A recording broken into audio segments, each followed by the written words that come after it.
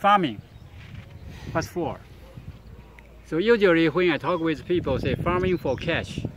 But I say no. In the beginning, farming has to be for food, for your own food. Then once you have enough food, you share with your friends, your neighbors. So that for food yourself, for sharing with others, and then you get cash. Because you get a good reputation, good name for your farming product. And some urban people or other non-related people find out, so they want to buy.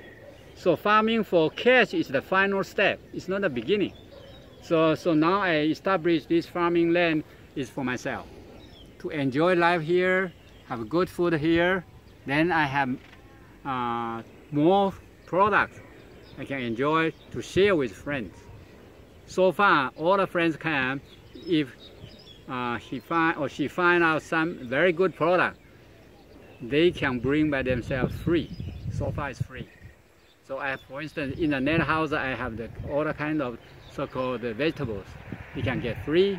I have many kind of fruit trees. I get fruit free, So it's so good for life because enjoy life first.